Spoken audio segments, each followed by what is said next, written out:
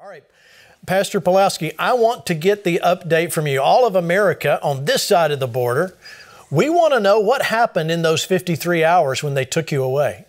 I opened the church for anyone that was willing to come in, and that crime now is punishable by the courts and the police and the politicians. So the police SWAT team showed up at our church again, third time, and they dropped something on the ground. I was not there. The doors were open. They could come in. I instructed the people not to obstruct the doors and not to lock the doors. If they want to come in, I said, this time, let them do it the Nazi style. Let them come in and see what happens. They didn't come. However, they dropped the document on the ground, a piece of paper. I didn't know what it was. I conducted the church service. I finished what I did. And then we packed everything and went home. On the way home, we got stopped in the middle of the highway and we got arrested, both of us, David, my brother, and myself, for conducting the church service. We were roughed up. I mean, I had, this is fourth day, I still have bruises on my wrists and on my body. And my brother as well, they almost broke his shoulder and my shoulder as well. I was forced to drive all the way an hour drive to the place that they took us, Spy Hill, a place, a police station where they were, taking all of our belongings and putting us into a fish tank. And I was charged with my brother David for contempt of court order that was never served to us, was never given to us. I never had a chance to read it. And my lawyers, which they know for 14 months, we have lawyers that represent us in this insanity against the tyranny, the medical tyranny, I call it. But they didn't contact the lawyers. They didn't contact me. They didn't serve me or my brother David. They dropped something on the ground. And on basis on that, they said, you were served and now you're in contempt of court order, which I was not aware of, and taken to custody. We were taken to Spy Hill, and then we were placed in separate cells.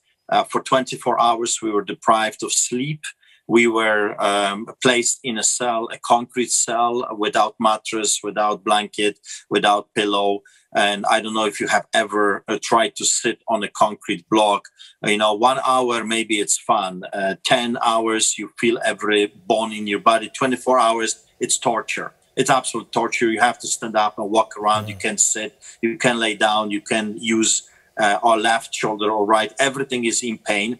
So that was the Spy Hill. However, there was some good people there as well. And when they saw how we were treated, they came and they said, hey, we need to change your circumstances. I have here, I wrote down their name. So from Gestapo to a Staff Sergeant Campbell and APO Thomas Daniels. Wow, even in the dark place, there always God's children, some good, decent people. And they ask us if we need anything to eat, if we need anything to drink, if we need to go around and stretch our legs. And they provided us for a few hours before we were taken to another place with a mattress. And I was even given a coffee. Can you imagine? Thomas Daniels, APO, said, if I can, I'll bring it to you. And he made it himself. What a beautiful people. I just want to say not every police officer is wicked and evil. Not every jailer is sick, a psychopath. There's some good, decent people that see what's really going on, and they came to our aid and they helped us at least for a few hours. Then we were taken to a remand center, a jail. And I mean, again, Gestapo greeted us at the door. We were thrown into a fish tank, filthy. It looked like someone peed all over the floor. And we were closed there.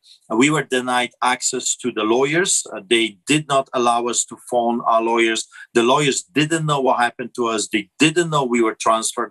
No one knew where we are. And we were denied twice. We asked, and they said, no way you're going to take that phone call. So we were forced to stay on the ground in the filthiest cell you can imagine. And I thought to myself, after all, I was arrested because I opened the church, endangering people's lives before, in the middle of pandemic.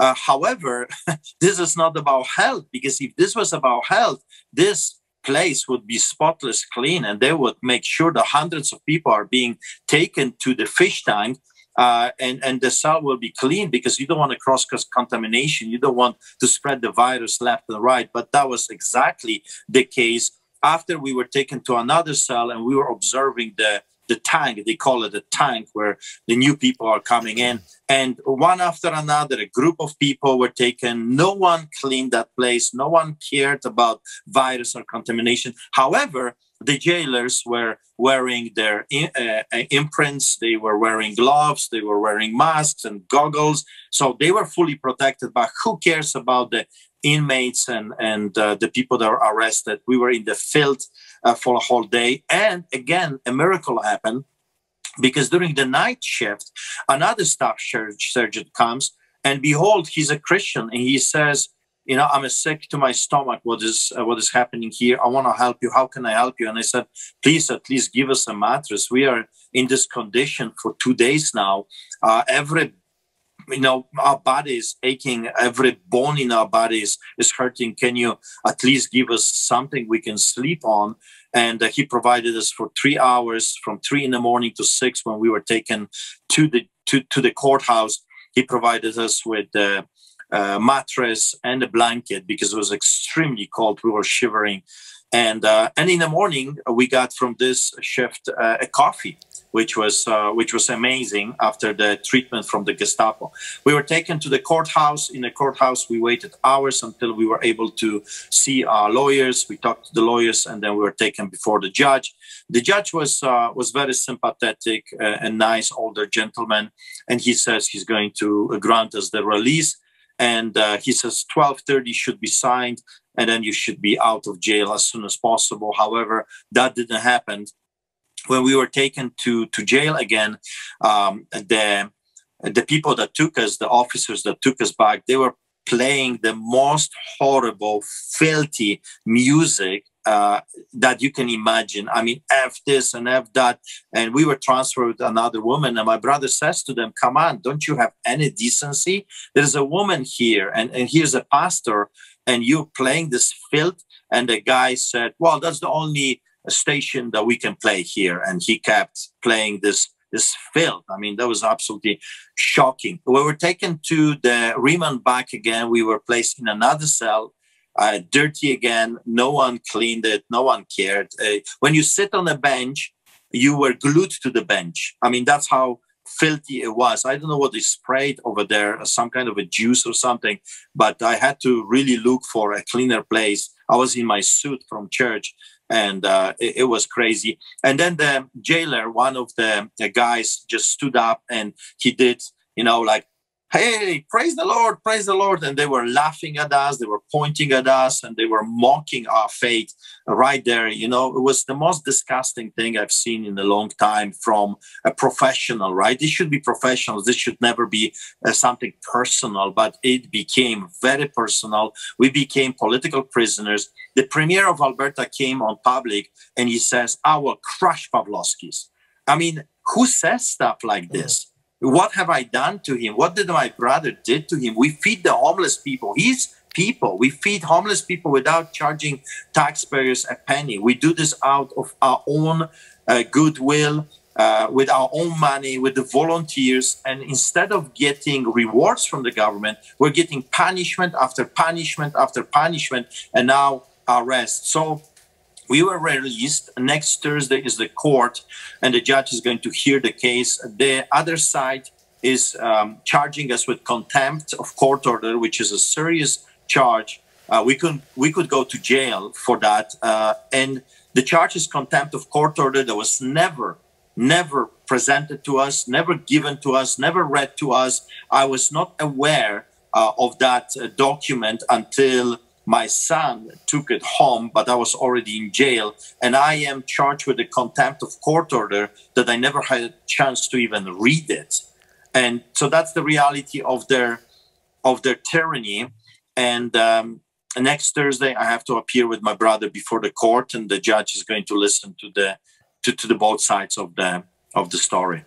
Wow, Pastor Pawlowski, if we didn't see it play out before our eyes, we wouldn't believe it. Mario, I want to let you go first here. I know this is Canada. It's another country, but it's right against our border. There's not a country out there that's been the closest to the U.S., not just in proximity geographically, but in beliefs. Up until now, we would have thought Canada was a lot like the Americas. We would have. And the question I have, Gene, is what are the other pastors in Canada doing right now? Right. This is happening to one of their brothers. And believe me, it's an outrage. It's an outrage.